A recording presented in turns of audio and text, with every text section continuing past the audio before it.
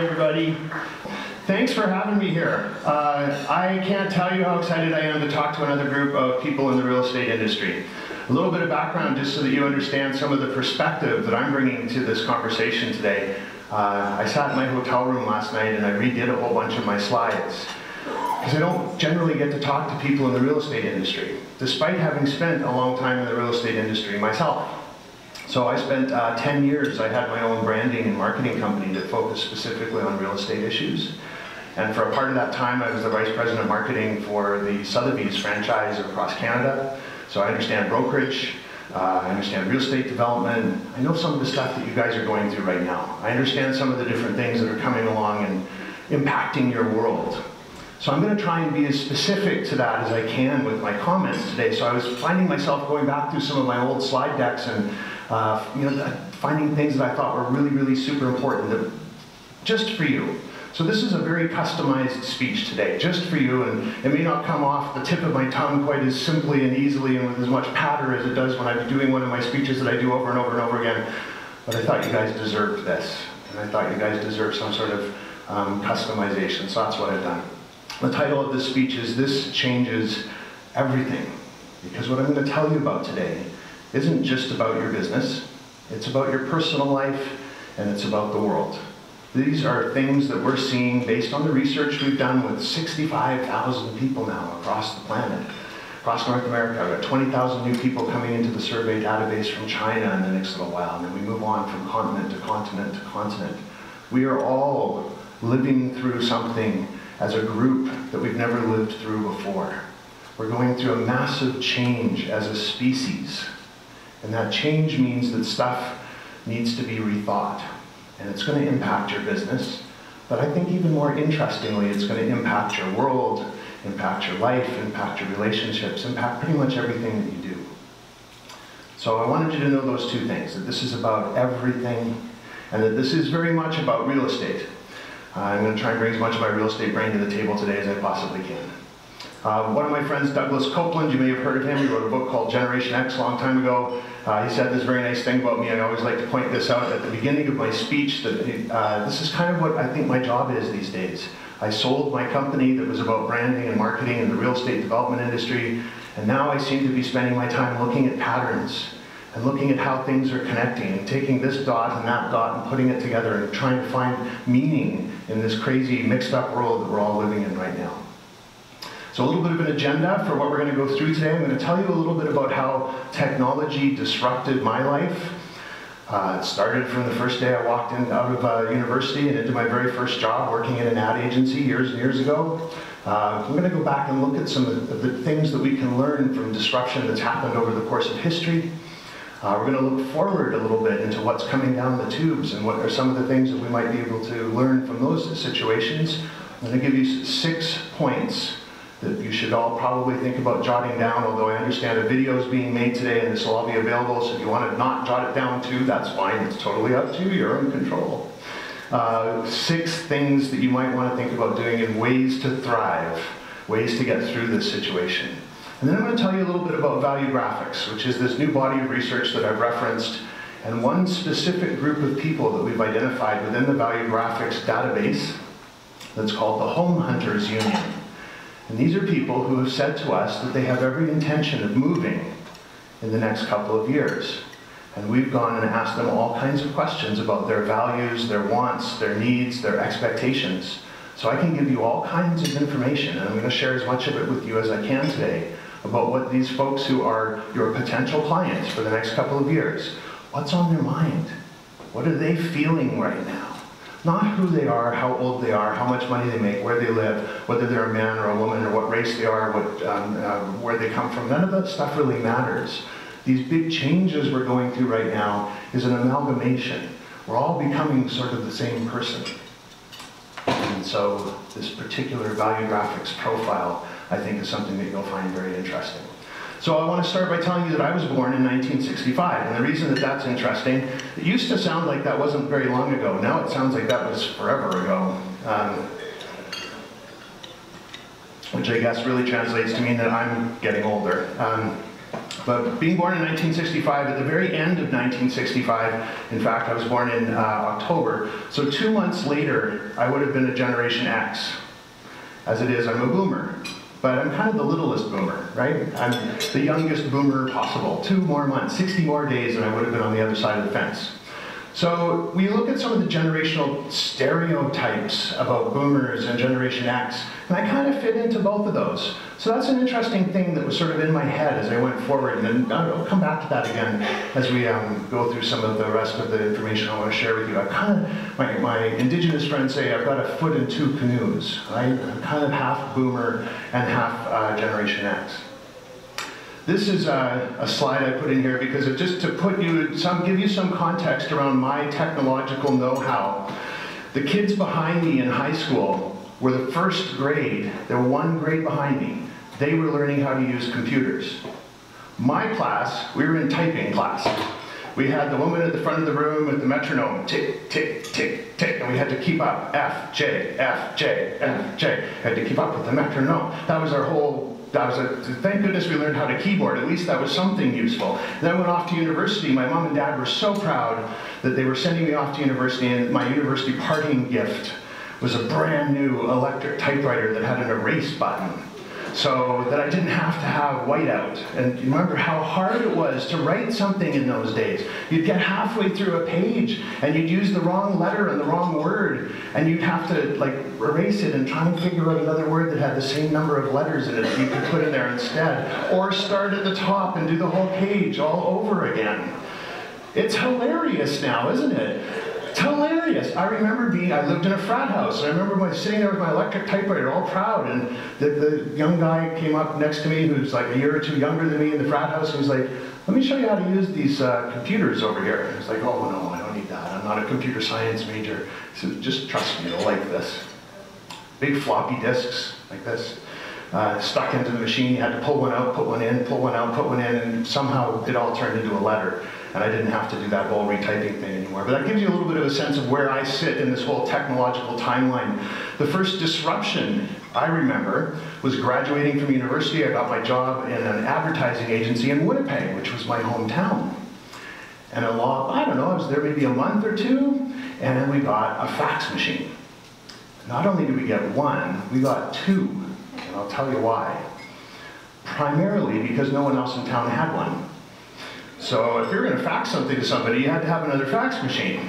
So what we did is we put 1 fax machine in the boardroom when the clients would come, and another fax machine went into the art department at the back end of the office. And then when the clients came over, we'd fax stuff back and forth between the 2 fax machines, and the clients would all kind of run from one to the next to watch stuff coming out.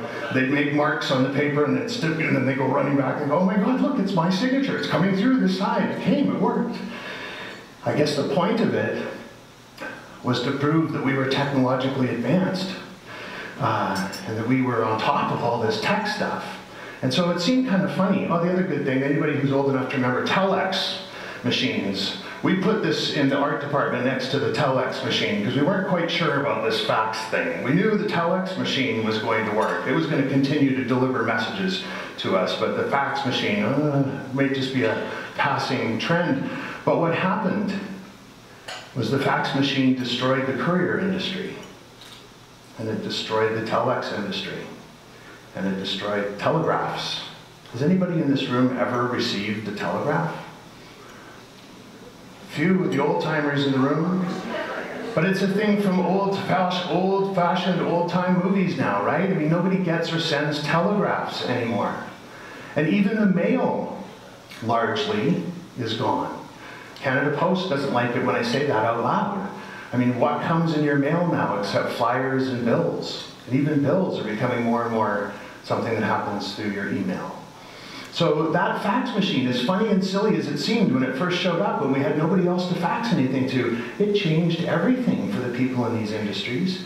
And then it changed us. Because what happened as a result of those beginning days of communication technology change was that the speed and the pace with which we were supposed to work was incredibly jazzed. We couldn't take the time to sit and write a letter, type it out, put it in an envelope, stamp, post box, have the secretary take it down to the post office box. You wait a few days, somebody reads it on the other end, and they do the same thing and send a letter back. And that's how the pace of business went. Well, what happens today? If I get an email and I haven't responded to that email within 30 minutes, what's happening? I'm getting text messages going, why haven't you responded to the email I sent 30 minutes ago? The expectation around speed of communication has gone through the roof. So these disruptive technologies, when they come along, they aren't even really so much about the technology. My point is, they're about what they do to us as human beings and how they change our lives and how they change what's expected of us and what we expect of ourselves.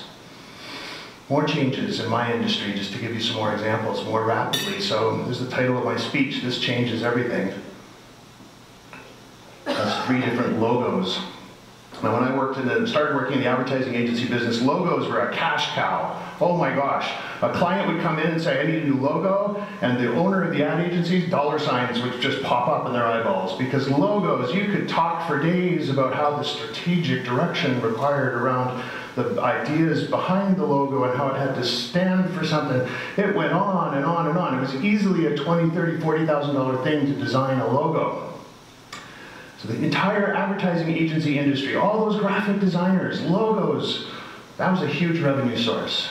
These 3 logos cost me $1 each, and I got them online from some guy I'm never going to meet, and it took about 10 minutes. So 10 minutes after typing in what I wanted my logo to be about, chose a few different characteristics, these things came back to me. This was $3 worth of work.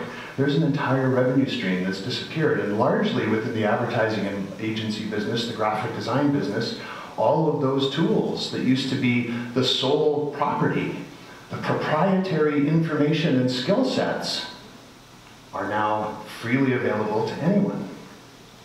These are 3 different websites for my speech today. This changes everything.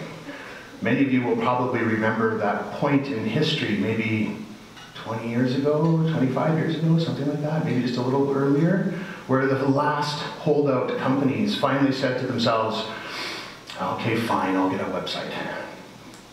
Prior to that, it was just like the really kooky, groovy, cool companies that had ping pong tables instead of boardroom tables had websites. And if you wanted to get a website built for your company, the simplest website was a $50,000, $60,000, $70,000 spend, because there was only 2 or 3 people who knew how to program a website, who knew all that secret code language. So for $60,000, one of those wizards of coding might deign to give you some time and put a simple website together for you, one that my mother can now build in 5 minutes on her own, on her 8-year-old computer. So same story with these websites as it was for those 3 logos. Each one of these was $5. They're on generated templates. I did these myself. It took me about an hour, and I got 3 different websites. So there's another entire revenue stream gone in the advertising industry, the advertising, graphic design, and marketing world. So I think that the reason I'm doing that is to just show you that this is not new. The stuff you're living through now, the disruptive technologies that are impacting your personal and professional lives, have been here for a very long time. They've already impacted my industry. They're going to impact yours and continue to impact yours. And so we should be looking at the past to see what those patterns are and what we can learn from those patterns and where there's some joy to be found in some of the things that we see are happening. So let's go back and look at a couple of past big technological disruptive moments. One of them, of course, is the Industrial Revolution. So imagine you're a cobbler, and you're sitting at home in your home-based business, and your mom and your dad and your aunts and your uncles and your nieces and your nephews, you all live in one big house in the village, and you're the guy who's in charge of making shoes for everybody in the village. That was probably a pretty prestigious role. Everybody needs shoes. It was a guaranteed income. It was probably the equivalent of having a union job. There's no way the guy making shoes for everybody is ever going to be out of work. And then comes the factory 6 miles down the road with people we've never met before that are churning out shoes like crazy, and I'm out of business, and it changes my life, and I have to go and get work in a factory, and I have to change the way my family lives. We can't be in a big giant family unit living under one roof anymore. I'm going to have to just, me and the wife and the kids maybe, we're going to have to move down the road and work in that factory. So families started to break up, villages started to break up, the way our genealogy started to be impacted was changed dramatically. So the Industrial Revolution wasn't just about factories. The Industrial Revolution was about change that went deep-rooted into the very heart and soul of what it is to be a human being and what it is to have relationships and how we wake up every morning and go through our daily rituals. You know, as a result of factories, though, some really great things happened. We did get unions. Now, I don't know whether you love or hate unions today, but at the time, unions were a really important thing. They made it possible for people to negotiate and to make sure that they weren't being taken advantage of. That would never have happened had we stayed all working for ourselves in tiny little pods, working in our home-based cottage industries. So being able to get together and make sure that you were getting a fair shake at a point in time was vitally important. It got rid of child labor. We managed to make things happen like weekends. There were no weekends when you worked for yourself, building shoes in your little factory, in your little home-based business. So suddenly people had leisure time. And because at that same moment in time, around when the factories were coming along, we started to get railroads and better transportation systems. On weekends, people were able to travel. They'd go to the next village or the next town and spend the weekend in a hotel and in a restaurant. So new industries bloomed, new things happened, new stuff started to come along. I just think the very idea that everybody was allowed 2 days off every week must have been earth-shattering for someone who had never had a day off before. Vacations, paid vacations, was just unheard of. After the Industrial Revolution, we went through the Computer Revolution. Now, we all are kind of tired of listening to stories about computers, but when you think back to that first Mac 2E that showed up in your homes, or maybe even had some in your offices, and they were really hard to use, and they were difficult, and they were kind of fun, but it was the geeks who got them, right? It was the guys with the slide rules, the pocket protectors who were interested in that kind of new technology. Maybe the graphic arts department at whatever company you were working for was interested in that stuff. But as a result of that, the growth of small and medium-sized businesses was exponential. More and more people were able to start their own companies because you didn't need to have giant, huge server farms in the back room. You could work at home. You could telecommute. You didn't have to be at the office all the time. You could work long distance. You could work on the road. All kinds of things changed. If you're spending more time at home because of computers instead of at the office, you have more time with your family, more time with your kids, more time with the wife. You've got more opportunity to be a real human being. Which leads me to a nice little sidebar. One of the things I like to do before I give a speech is a day or two ahead of time on LinkedIn. I throw up a little note and I say, hey everybody who follows me on LinkedIn, I'm about to go and talk to a group of people and they do this for a living. What do you want me to tell them? What do you want them to know? What have you got some messages for them? So I did the same thing. Went and talked to my friends on LinkedIn. I got a couple thousand of them there and asked them, what do you want these realtors in Barrie, Ontario to know? What could they be doing better? What could they be doing, what are they already doing great? What is the realty industry in general? What should they know as we face the future together? Lots of different answers, lots of people looking at this message, lots of interest in your industry, by the way. It wasn't just like 5 or 6 people going, what's this guy on about today? I had hundreds and hundreds of people within 12 hours going, yeah, that's really interesting. What do we want them to know? And the answers that came back all had one thing in common. They all want you to be human. None of them said, give me more access to information. None of them said, I want you to be able to do things faster, better, stronger. They all said, do the stuff that makes me feel like I'm dealing with a human being. So, you know what? That's never going to change. And I love it when I get those answers because it plays right into the last thing I want to talk about today, which is Valuegraphics and about our human values being the way that we can see our way through all of this disruption. So the information revolution, we passed one. There's the computer revolution. I remember my dad trying to teach me how to run a slide rule. That did not go well. And thank goodness computers came along. I still have his slide rule. I kept it after he left us, but I have no idea what that thing does. Sure looks cool though. The information revolution. This is a really interesting thing to think about. There was a point in time, not that long ago, a few hundred years ago, where it was possible for one person to know everything that we knew. Think about that for a minute. One person could know everything. And then gradually we started to learn so much more about the world around us, and the sciences blossomed, and arts and humanities blossomed, and all of these things. We started to explore our world and our universe, and we knew nothing. Nobody could possibly know anything more than the one little tiny thing that they were responsible for doing, that was one little cog inside a cog, inside a cog, inside a cog of the universe. And today, we're back at a point where the sum total of human knowledge, everything we know about the entire universe, is on this thing that's the size of half a slice of bread that I carry around in my pocket. That's a pretty crazy, disruptive technology when you think about it. It's a remarkable time to be alive. So while this stuff is scary, and while this stuff is changing how we move through our day and what our rituals are, there's always hope. There's always these amazing opportunities that are presented. As one door closes, another one opens. The media revolution came along around the same time, before, after. You could argue with me about timelines. But there was a moment where suddenly everybody could tell their story. Everyone could be a newspaper. Everyone could be a radio station. Everyone could be a TV station. And you think about the system prior to that, you had to be one of the few individuals who had enough money to build these giant empires of newspapers and TV stations. You had to be Rupert Murdoch, and then you got to decide what truth was for the rest of us. You got to be the gatekeeper of what reality was. You could elect or get unelected the civic officials and politicians who run our lives and make decisions about our tax dollars, because you were the media. Well, suddenly, everyone's the media. We have lots of people who want to tell stories, some of them good, some of them bad, some of them believable, some of them not believable. But what an amazing change. That barrier being broken, where suddenly we all have the ability to do anything we want, and it carries on and carries on and carries on.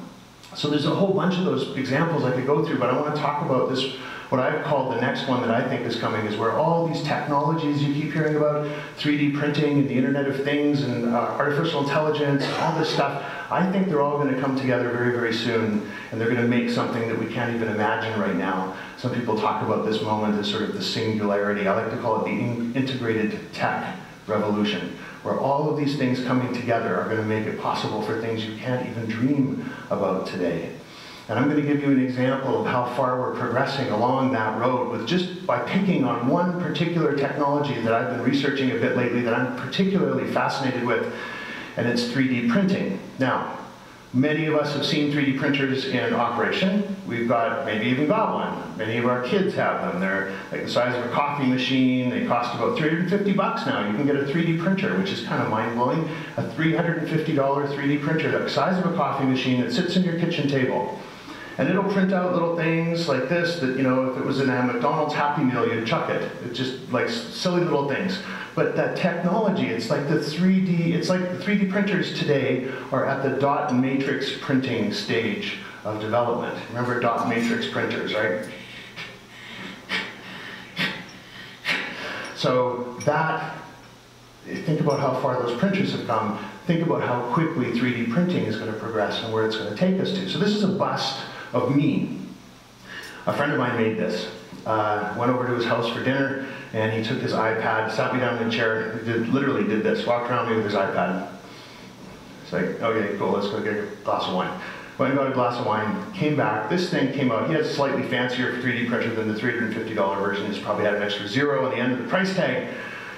This thing was sitting there, he's put some gold paint on it and made it look all fancy. It's kind of weird having a bust of myself in my living room. It feels like I think I'm Mozart or Beethoven or something. But you know what's really interesting is when you hold a bust of your own head for the first time and you can see the back of your head. You're like, that's what the back of my head looks like. Wow, that's kind of cool. So there's this thing got printed in the course of, as long as it took me to have a glass and a half of wine, this thing got printed out in my friend's living room. That's where 3D printing has already started to progress to. Now let me blow your mind further. 3D printed office towers and condominiums are happening in various parts of the world right now. Chunks of these buildings are being 3D printed off-site, trucked into these locations. and just assembled like giant Lego structures. And this is happening. This is a rendering, but this is happening. And they're already 3D printing houses at a rate of 5 or 6 or 7 a day. They're not houses that you and I would want to live in, but these are houses that they're sending to Sudan and to parts of the world where there's housing issues. They're able to 3D print a home for these people for a fraction of the cost of building one. This is a 3D printed car, ladies and gentlemen, that goes from 0 to 60 miles per hour faster than a McLaren supercar. These are being printed in California right now. You can get online and buy one. And it comes from a factory that costs about $100 million to build. A traditional car factory costs a couple of $1 billion to build. So we have a couple of $100 million bucks, which in the grand scheme of things is not that much money. It's, what, a smallish condo tower costs $100 million to build. So for that much money, you can have your own car factory. That's kind of cool. How many Elon Musks are we going to have in the next 10, 20, 30 years when it's that inexpensive to make and design and print a car? We are already 3D printing human organs. We're 3D printing them at the moment so that the surgeons can practice on them before they cut into the real thing. And they're made specifically to mimic what the scans are showing you. The particular valve problem on patient X is they'll make an actual 3D model with that valve problem so the surgeons can go in there and muck around with it a little bit before they cut into patient X to see if they can make sure that the valve's working properly. That's pretty remarkable use of this technology, but it gets better. This, ladies and gentlemen, is a genetically identical 3D printed rhino horn. Now that doesn't seem like the biggest deal in the world until you understand and realize and remember the stories you're reading about how we are poaching the rhinos to extinction for their horns. Because the Chinese market loves rhino horns for all kinds of reasons I won't get into here, because if you know the reasons, they're kind of not appropriate for a mixed audience. However, the guys who are making these rhino horns, genetically identical, are flooding the market with these things, so there's no reason to go kill the rhinos anymore. So because of 3D printing, we're probably going to save the species from extinction. That's a good thing. We're 3D printing food. There's pop-up restaurants in London right now where they pop up for 2 or 3 weeks. Everything in the restaurant is 3D printed. The food, the glasses, the tablecloths, the chairs, the tables, everything in the restaurant is 3D printed. There is no need for manufacturing facilities, for factories, for shipping, for transportation, for containers, for overseas stuff to come from China and big giant, you have to buy 1,000 to get a price that, just print what you need and have a restaurant. It's that simple. These are 3D printed running shoes from Nike. They have booths that you go on and you just stick your foot in this thing. It's like an ATM machine in a mall. And you make a few selections, you go to the Starbucks, grab a cup of coffee, pick up your prescription, whatever it is you're going to do, and you go home, and the next day, bing bong, there's the FedEx guy dropping off the sneakers that you ordered at the mall. Which sounds like a really cool trick, and I love the idea that I get to be involved in printing my own and deciding what my sneakers are going to look like. But more importantly, I don't need a sneaker store now, or the staff, or the back room, or all the extra inventory, or the shipping, or the manufacturing, or any of that environmental degradation that comes with airplanes flying stuff back and forth all over the world. From all of that changes because of these 3D printers. This one will blow your mind. I had an opportunity to meet the woman who is in charge of the Museum of Modern Art's design department. So what she does is decide what gets to come into the permanent collection at the Museum of Modern Art in New York. So she collects the most important relics of our time, the moments in history that she believes need to be preserved for the future. So one of the things as a sidebar that she collected, which I'm fascinated by how you can go about doing this, is she's collected the @ symbol for the Museum of Modern Art, because it is what holds our emails together. And without that, we wouldn't have email. So the @ symbol is part of the collection of the design department at the Museum of Modern Art in New York. And so is this little guy. He's about the size of your thumb, and he lives in a little petri dish full of sugar water. He eats the sugar water, that's what his fuel is, and then he expels waste when he's taken what he needs out of the sugar water. And if you tap the side of the glass, he'll react and like, ooh, that's not a good, that's a danger, I need to try to get away from that. Well, ladies and gentlemen, this is the world's first 3D printed living organism. This thing came out of a printer. Now, it doesn't have a soul, as far as we know, but it has not yet been introduced to artificial intelligence. It has not yet been introduced to machine learning. It has not yet been introduced to any of these other technologies that are coming along. So imagine when that happens, when it goes beyond a squishy little octopusy looking thing, and this thing can actually stand up and say, hey David, how are you? I'd like to make you a cup of coffee. What would you like in it? What are we for then? If we can 3D print living sentient beings, we're already this far along. Last story about crazy technologies. And remember, this is just the stuff we know about. Imagine the stuff we don't know about yet. So a friend of mine got to spend some time at the Google Cultural Complex in Paris. He's an artist in residence there. And so he got to poke around in the back rooms a little bit. And he was poking around the back rooms talking to some of the scientists who work for Google, and particularly scientists who work at the Google Cultural Complex. And their mission, as a division of Google, is to come up with new technologies that don't necessarily have a purpose right now. We're not quite sure what they're for. And you're not really even supposed to monetize it. Just go and invent cool stuff. We'll figure out the rest of that later. They're big enough, they're Google, they can afford to do that, right? So they had a little piece of tinfoil in the back of his hand. It was connected with wires to this guy who was standing there with an iPad, and eventually those wires will be snipped. It'll be a Bluetooth thing. This is just a beta test version of this. So he's standing in front of a table. This is not him. This is just as close approximation of a photo as I could find. And the guy said, are you ready? He said, yes, relax your arm. Okay, my arm's relaxed. He turned on his iPad, and my friend's hand came up, and he started writing Japanese. My friend doesn't know Japanese. So the guy with the iPad was controlling, sending signals up into his brain, back down to his hand, and he was writing Japanese characters involuntarily on the paper, on the table, in front of him. Now this isn't a science fiction movie. This is happening right now. Someone's probably using that thing in Paris at the Google Cultural Complex.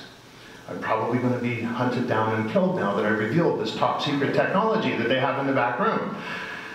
But imagine when we're going to get to be able to be at the point where a surgeon on one side of the world is able to control the hands of a surgeon on another side of the world without being in the same room and perform an operation through someone else. And when that, even just these few technologies I've shown you today, I want you on your drive home today to think about what it would look like if you start putting all of those together into one thing. If you had that octopus who could 3D print stuff and who could control the motions of other people and other octopuses, and it wasn't an octopus anymore, and it was able to think on its own, and it was able to have its own life, that's where we're headed. With just one strain of technology, just one 3D printing. We're not even talking about all the other stuff that's possible yet. So how can you possibly get through this? Think about the technologies that you're concerned about right now, how your customers in the real estate industry seem to know more about the properties you're showing them than you do. How MLS is under attack, your proprietary systems are under attack, the knowledge base, which was always what you had to sell. I know this neighborhood, I know the people here, I know what that guy's backyard looks like, I know the problems in that house and in that building. All that's freely available to anybody who takes 10 minutes to go and look. It's a very difficult time to figure out what's your stronghold going to be. How can you survive and thrive through this? So there's 6 things I think you can take on. 3 actions and 3 tactics. Now my slides are going to be available. If you want to just keep listening, that's cool. If you want to write these down, that's cool too. But there's 6 things that I think that I've learned from watching all this stuff in the past and what's coming at us in the future that I think will help us all survive. I've used most of these myself. First one, don't be the ostrich. I'm very guilty of this. Oh, I'm not techie. I don't want to learn how to use that new thing. I don't want to understand that new whatever. That app confuses me. I have enough buttons in my life. I can't be part of that. I'm too old. Can't be that guy. You can't. You have to take your head out of the sand and go, you know what? This is the new reality. The fact that these technologies are coming along and changing my world is something I just have to get my head around. The billions and billions and billions and trillions of dollars that were spent just last year in startup technologies who are all about the real estate industry is mind-boggling. The hundreds and hundreds and hundreds of apps and companies and technologies that are all trying to eat a little tiny bit of your lunch, each one of them. You're competing with so much technology, so many teams of people. You can't afford to just pretend it's not there. And too many people, particularly when they get to the back end of their careers and they figure out, I only got a couple years left here, I can just coast. Maybe you can. But you know what? Way more fun not to. Way more fun to actually engage with what's going on in the world and see what we can do about surviving and thriving. 33% of the data of every website out there in the world right now goes unmonitored. Do you know who's been on your website in the last week? Do you know whether your website's pulled more hits or less hits than it did the week before? And can you tell me why? What it is you did differently this week versus last week? What about that social media post you put out on Twitter this morning? You know there's a button on there that you can see the analytics and it'll tell you whether you did how it did. And you can push the same button on the previous tweet and see how it did. Are you using that information? It's there. They're giving it to you for free, saying, hey, here's what your actions are doing. Why don't we learn from those and use it as a feedback loop? Great example of somebody who kept their head in the sand and didn't try and learn from their actions is Encyclopedia Britannica. I mean, who didn't grow up with a set of Encyclopedia Britannica in the living room, right? My mom and dad had to save for ours. It was on a payment plan, but they figured it was essential to my education, God bless them, to have that encyclopedia set sitting there. For 243 years, Encyclopedia Britannica was a must-have for every parent of every kid going to every school in the Western world. And they ignored Wikipedia. They ignored Google. They ignored online technologies. And Encyclopedia Britannica, ladies and gentlemen, is no more because they kept their head in the sand. So I think there's a lot of futile protectionism that happens. It's a response mechanism that human beings take. We're like, no, you can't change that. No, you're not allowed to do it. That's not the way it's always been. It hasn't been like that before. I'm uncomfortable with the way you want this to be in the future. You know what? You can dig in your heels and you can clench your fists and hold your breath until you turn blue, and it's still going to happen. So all you've done is spend some time digging in your heels, turning blue, and clenching your fists. That's the only thing that's changed. So why don't you just skip that bit and instead just go, okay, you know what? The future's coming. I have to embrace this. I'm going to have to make this make sense for me. Let's get my head out of the sand. Second thing you need to do is gather information. You need to go wide and you need to go deep. There is so much information out there about what's available, about new technologies that you could be using, about things that your competitors are already doing. And not just your competitors, but people who are maybe just on the sideline of being your competitors. How's Airbnb affecting your business? How's Airbnb affecting the ideas that people have as they come in to shop and look for a build, they look for a home? How are all these other technologies that may not traditionally be seen as part of your industry or necessarily a direct competitor, how are they now starting to become influences in the buying decisions and in the listing decisions that people are making as they consider whether they're going to work with you or not? You need to go wide and deep, and I have a couple tricks that I've learned that I'm going to share with you. The first one is get your own journalist. Now, it sounds kind of crazy. However, there are still a lot of kids going to school and they're graduating with journalism degrees. And they have not much to do. Newspapers, I was reading in the Globe this morning, or the Post, or whatever it was at my hotel, newspapers are finally standing up and asking the government for help, saying, look, there won't be any newspapers if you don't give us some help here. Journalists are hungry. You can go put an ad up on Craigslist and say, hey, I want to hire a part-time journalist. And you'll have 100 people who will apply. And for 20 bucks an hour, which is what I pay mine in Vancouver, and Vancouver's expensive, probably got one for 15 bucks an hour here or less, whatever minimum wage is. Anytime I want to learn about something, I call up my journalist. I go, hey, I just read this thing about this weird octopus at the Museum of Modern Art, and it can move, and it's a 3D printed jelly thing that the speaker was talking. I just go do me a one-pager on that. And he goes and does a one-pager on it and brings it and says, here you go. So I don't have to spend my time running around trying to figure out what that little octopus is about. I just call my journalist. And my journalist goes and does the research for me. So get one. They're cheap. A journalist will love you. A J School grad will thank you for asking them to be your personal researcher, and then you can stay on top of everything you hear about without having to go and figure it out yourself. I also have a personal reader. I have a guy, happens to be, now you may not get this lucky, but he happens to be the guy who I work out with. He's my trainer. And he loves reading books. So the deal I made with him is a sweetheart deal. You may not be this lucky. My sweetheart deal with this guy is I give him books that I'm interested in, he reads them for me, and then while we work out, he tells me what was in the book. So I don't have to read the books, because there's that stack of books we all end up with beside our desk or beside our bed, right? All the stuff, everybody you meet says, oh, this great business book you should read, Good to Great, or Better to Amazing, or How to, kill everybody except, the people you don't want to kill, or whatever the book is called, the book of the month, the book of the week, we're all supposed to be on top of. It's impossible. So get someone else to do it. Get someone else to do it. Even if I was paying him 10 bucks an hour, or 50 bucks a book or whatever, to stay on top of all those business books and management books, worth every penny. And it's kind of fun at a cocktail party to say, yeah, I have a personal reader. So there's that, too. That's another bonus. Last thing, look for bright sparks. This is, again, remember around this whole notion of how to survive and thrive. This is just the second point I have for you, but the third way to do this, to make it a little bit easier, is to look for what I call bright sparks. In any industry, in any topic, in any category, around any particular subject that you care to look at, there's always going to be a bright spark. Just pay attention to them, ignore the rest. It'll give you enough of an understanding. So you're interested in electric cars? Go see what Elon Musk's doing. You don't really need to understand all the other 100 companies that are trying to be Elon Musk. Just understand what Elon Musk is doing and consider it done. Tick. You can have your reader read a book about Elon Musk and call your journalist and have them do a one-pager for you about electric cars, and you're out.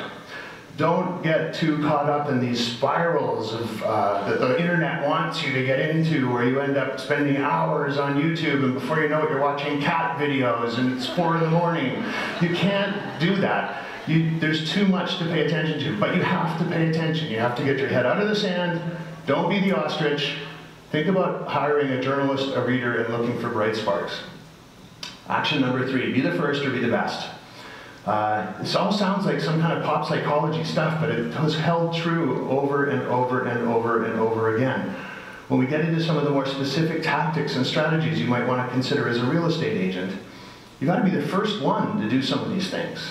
And to be the first one, it means your head can't be in the sand, and you have to be on top of the information that's available that your competitors already know about. And once you have those things under control, you can be the first to do whatever this strategy is or that strategy is that you might be interested in. Well, I'm running really late here, I'm going to keep moving. Or you have to be the best. If somebody else is already in that sector doing that thing, that's fine, but do it better than them. Those are your only 2 choices. You can't be second or almost as good. Those are not possibilities. You have to be one of those 2. Be the mind-share disruptor or focus on pain points. When somebody's buying a home, there's a lot of pain points. There's a lot of stuff I'm sure you get asked all the time. Well, who's gonna, I need to renovate, and the yard needs my kids at the school, all that stuff that's adjacent, all that pain that is part of the process. Why don't you just help them with that? Why don't you be the person that makes it painless, that can bring all those other folks together? Maybe some of those things can even be revenue streams for you. But whatever it is, the worst thing you can possibly say to someone is, that's not my job. My job is to make sure that you get the best deal on the right home. That's all I need to do. Because it's not all you need to do if you want to survive and thrive. 3 tactics, you need to specialize. I like to talk about how if you go to see the GP, your family doctor, and he says, take these pills and do this thing and do that thing, you might go, maybe I read on Google that this could happen, it might be this, it might be that, or whatever. But if you have an ear, nose, and throat issue, and you've waited 6 months to get into the ear, nose, and throat specialist, and he says, take these 3 pills 3 times a day and do this thing, you're going to do it. And you're going to wait for it, and you're going to be happy to pay for it, because he's a specialist. He's not a generalist. The more you can specialize, the more you're going to stick out, and that's how you're going to survive and thrive in an industry that's being hit by disruption. I have a favorite story about a guy. There's one guy in North America who knows how to take pictures of big giant trucks that is made by Mack and Peterbilt and some of the big truck companies, Western Star out of Kelowna. And he gets paid $1 gazillion to fly around the world and take pictures of these things as they roll off the assembly line each year because he's a specialist. Now think about how many photographers are making a buck these days. Photography is a hard gig, unless you're a specialist, like this guy, and he's doing very, very well. Now all these tools that are starting to eat your lunch, all this technology that's coming along and starting to make it difficult to do the stuff that you want to do, it's also the same tools that are going to allow you to expand your geographical reach. Did you know, for example, that when you're using various online platforms to talk to people through your computer, that most of them now have simultaneous translation programs built into them. So just because somebody from Quebec might be wanting to move here to Barrie and buy a home or a condo and they don't speak any English and you don't speak any French, you can use Skype and Skype will do the translation in real time for you. And it's like 34 languages now it's up to, or something like that. So you can theoretically be doing business with people who are coming here from anywhere in the world. You don't have to be able to talk their language. So just one example of how these technologies can help you expand your geography. Also do what I'm doing, get up here, be an authority, find the thing that you're going to be a micro-specialist around, and then start sharing it and talking about it and using these tools that allow you to be your own TV station, your own radio station, your own newspaper, and tell the world everything that you know. Give it away. Be as much of an authority as you possibly can. And so I'm living proof. I got through the disruption of the advertising and marketing world. I'm doing just fine. I'm trying to keep my head out of the sand and grow and pay attention to what's going on around me, and I know you guys can all do it as well. And I want to quickly end here with a little bit on Valuegraphics. This is the stuff that you'll find perhaps very useful. This is the stuff from our 65,000 surveys about what people value. Because what seemed very apparent to me when we started to do this was that regardless of the technologies, those fax machines seemed super cool at one point, and now nobody uses fax machines anymore. Those 3D printers seem super cool today, and at some point in the future they're going to seem hilarious and antiquated the way we think about fax machines today. So that stuff's going to come and go and come and go and come and go. But the one thing in our world that has never changed since before the Industrial Revolution, and will continue to be the one thing that doesn't change through all the disruption coming at us, is what we value. What we value is what makes us human. And being human is what my friends on LinkedIn said they wanted a realtor to be. So let's talk about being human. Nobody acts their age anymore. This is a wonderful new thing that's starting in our world. I have friends who are in their 90s. My friend Gordon and I love getting together and smoking cigars, which I'm not supposed to do, and we drink whiskey, which I'm also not supposed to do, and talk about our days living in Winnipeg. And we live there at different times, but we have a great time, about once a month. He's 98 years old, he's in a wheelchair, he's a famous Canadian painter. He's got paintbrushes on the end of sticks so he can still do his paintings, and they sell for $200,000 or $300,000 a piece, and he paints 6 hours a day, 6 days a week in his studio, because no one's told him he's too old and he should slow down. That's fabulous. I met another young guy in Berlin a couple of years ago named Mahir. And Mahir, when he was 14, entered the Google Science Fair, which is an international global science fair, with this project about how fruit flies move around. Because he thought it would be really cool if we could make flying robots. He's a kid, he's 14. Robots, insects, thinks this is all very amazing. And in fact, did such a great job. He won the Google Science Fair for his idea about flying robots that move like fruit flies. And before he knows it, MIT and Stanford are on the phone, and he ends up collaborating for 2 years with those scientists, and they made those flying robots, and now they use those flying robots to go into collapsed buildings after earthquakes and see if anybody is still alive in there. And because of 14-year-old Mahir, we're saving lives. Thank God his parents didn't say, put down that science fair project and go play with a ball like a normal child, or we wouldn't be saving lives. I just told you about Gordon, and I just told you about Mahir. So I'm sitting in a cafe one day reading a newspaper and realizing that what I had just finished writing a book about, baby boomers downsizing to condos and apartments from their single-family homes in the suburbs, the things that baby boomers wanted and that they were scared of losing when they moved out of their single-family homes. Dad wanted his workbench, his tool bench in the garage, as one example. Mom was worried about a sewing room and about about baking pies and having a garden because she wanted to make pickles like she's done every year. How am I going to do that in an apartment? And I'm reading this article in the New York Times in this cafe about the maker culture that's blossoming out of Portland and Seattle is where it's begun, and it's sort of grown all over the world now, and it's about millennials. Of course, millennials. What isn't about millennials these days, right? There's enchanted unicorns in a special secret forest. So the millennials that we have to change our world for, what those millennials are interested in is woodworking. They're going to the tool lending library and getting those saws so that they can make furniture. And the millennial women are learning how to knit and sew. And they're really interested in making pickles and sauces and baking pies and growing organic vegetables. Like, wait a minute. Is this an article about boomers? Checked. Nope. Got my reading glasses on? Yep. These are the same people, as far as I could tell, so I decided I was going to write a book about how millennials and boomers, we should be building buildings. Don't forget, I'd spent my life in the real estate industry. We should be building buildings specifically not for people based on how old they are, but based on whether or not they wanted to live in buildings. Like, so let's just go ask them what they should be based on. Let's go and find out what it would take to build buildings that millennials and boomers and everybody of all age could live in. Is this even possible? And we did it. We got back after 7,000 surveys. People said, I do not want to live in a building with people the same age as me. I don't want to be in an age-based ghetto. In fact, they said, I'll pay as much as 15% more than market value if you can tell me that the people in that building have the same values that I do. I don't care how old they are. I want them to be interested and passionate about the same things as I am. And I'll pay 15% more for that privilege. When's the last time someone offered to pay more for something? This is epic, really, when you think about it. We've proven that age is over. Age doesn't matter. This changes the marketing textbooks. All that stuff about age-based segmentation. The first question we're all supposed to ask about any new thing we do in any industry is, what's the target age group we're targeting our resources at, our finances, our human resources?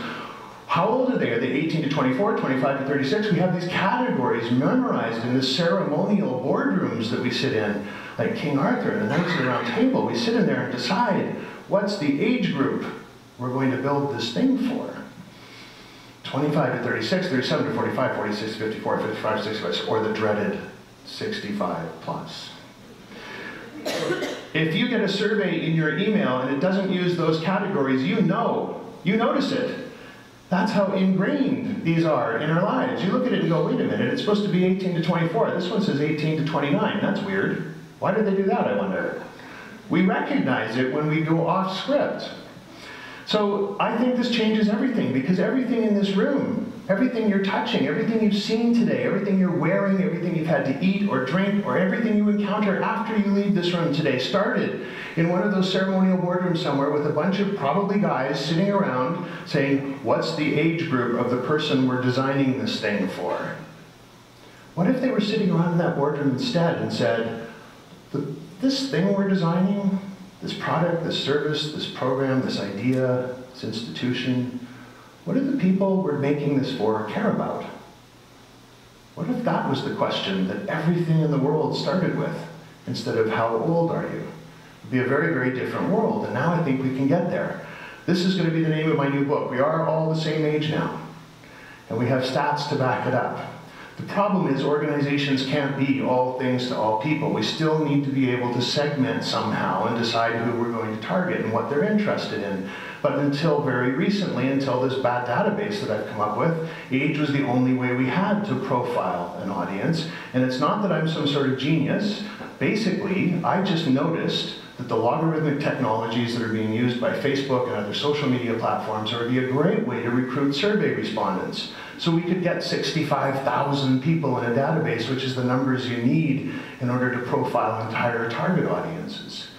Prior to this, you'd need guys with clipboards in shopping malls trying to get you to fill out a survey, or phoning you during dinner to see if you would please don't hang up, or sending out batches of emails that everybody deletes and one guy in 1,000 bothers to fill out.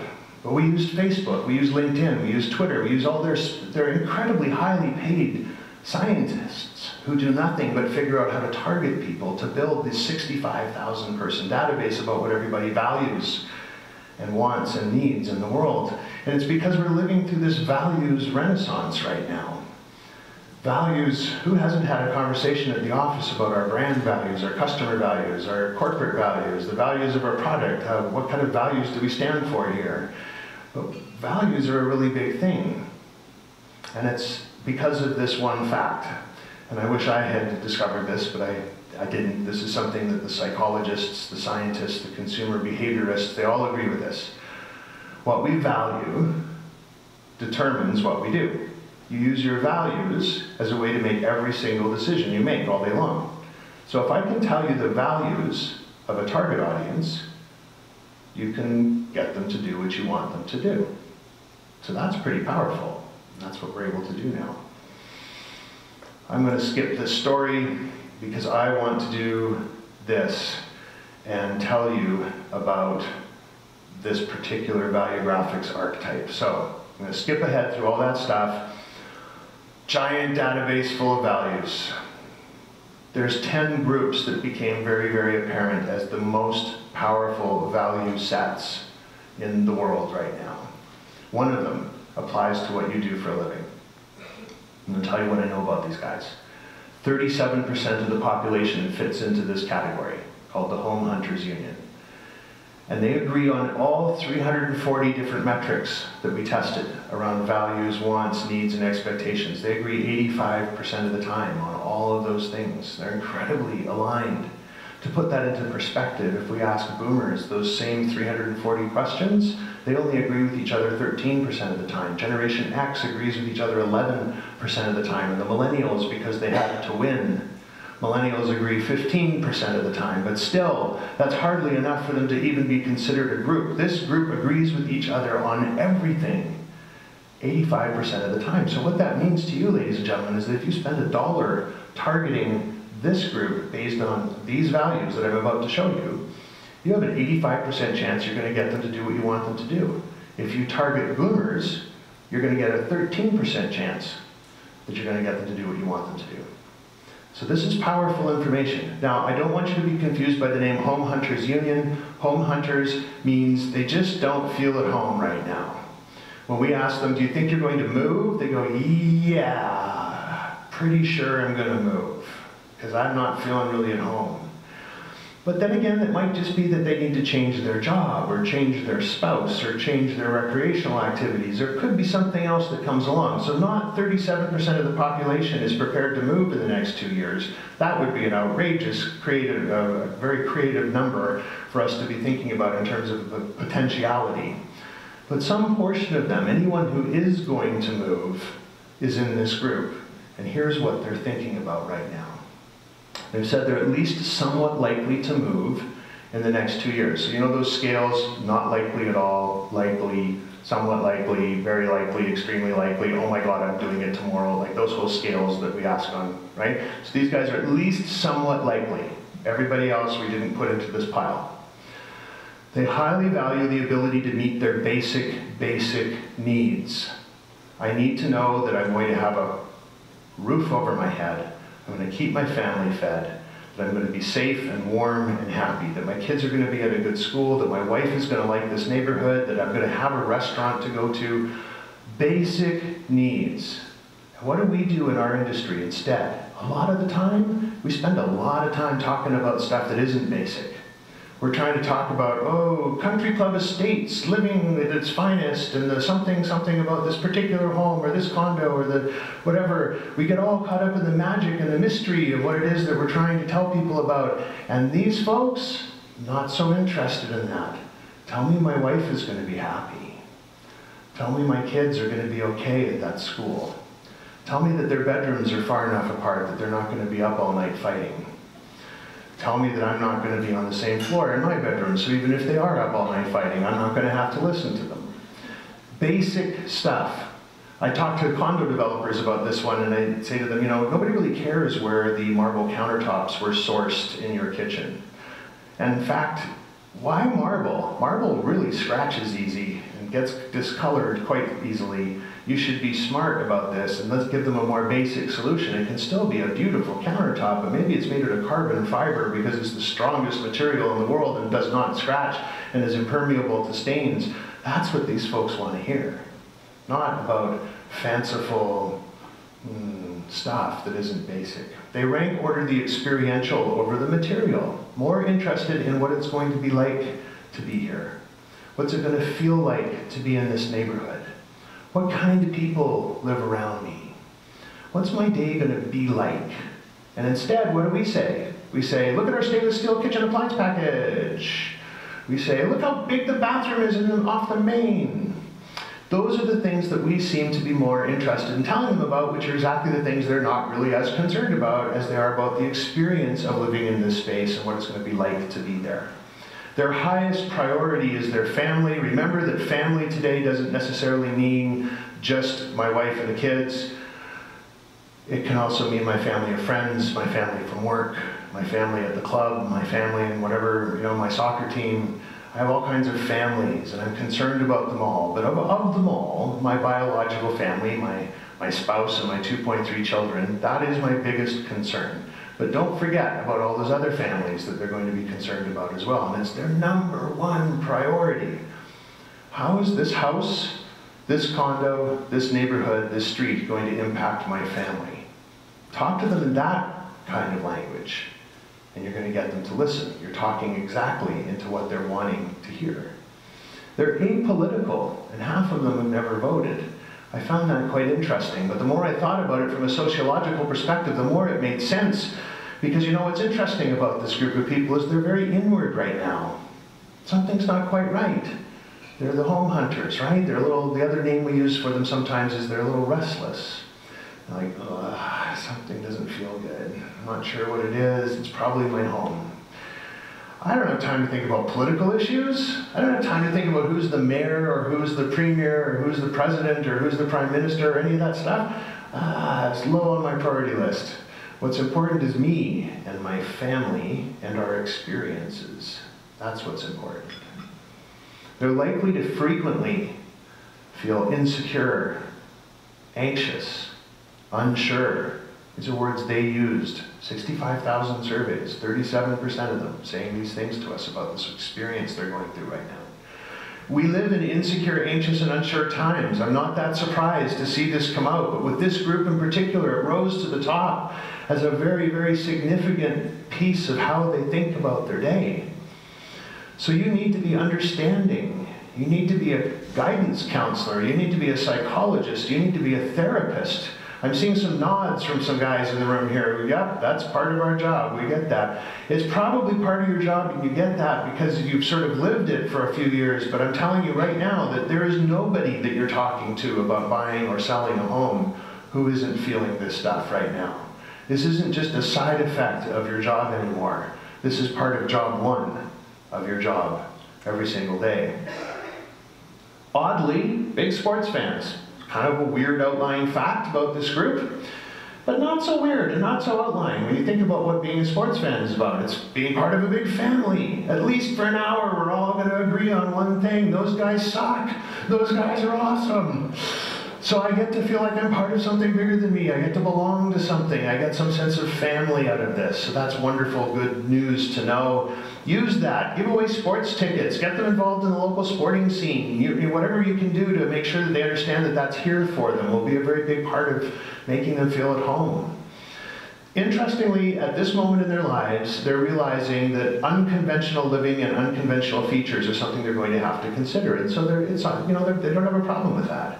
So these are the folks who might be interested in a room that has a sliding wall where the dining room is now twice as big when I have big family dinners, and it's now twice as small because I'm going to use this as my home office over here, or things that fold out of the walls, or maybe even co-housing opportunities, or life leases, or some of these other things that are starting to pop up as alternatives to the way we think about what home means to us. These folks, their head's in that. They're okay with it. Don't be shy. And in fact, look for those sorts of unconventional features and unconventional living ideas and pull those out and make those part of what you're talking about. So these are my big wrap-up slides. I know I've already run over. I'm sorry to keep you long, but I did have a technological glitch I'm going to blame this on. A couple of big points I want you to walk away with. This is really an interesting fact. You share a birthday with about 18 million people on this planet, and there is not one shred of evidence to prove that you share anything in common with any of them. It makes sense. The age of age is over. Age is no longer a thing. So stop using age-based ideas about who we're talking to, how we target our financial and human resources, how we build our services and our products and our ideas. Age shouldn't even be on the table. But what we value makes us human. And no tech is ever going to come along and change that. We're always going to be humans. We're always going to have these values. We're always going to feel certain ways and believe certain things and have these things that we share that make us part of the brotherhood of man. And nothing is ever going to come along and change that. No fax machine, no little squiggly octopus from the Museum of Modern Art, no artificial intelligence robot. None of the stuff is going to change the fact that values make us human, and values can be this firm footing for all of you as you face all the disruption that you're facing on a daily basis. And finally, I just want to invite you to connect with me on LinkedIn. As you can tell, I like to talk, so there's lots of video, there's lots of blogs, there's lots of information about my upcoming book. Love to be connected with all of you on LinkedIn. I'm pretty hard to miss. It's not going to be hard to find me. If you just do a little search on LinkedIn, you'll find me. That's my primary channel.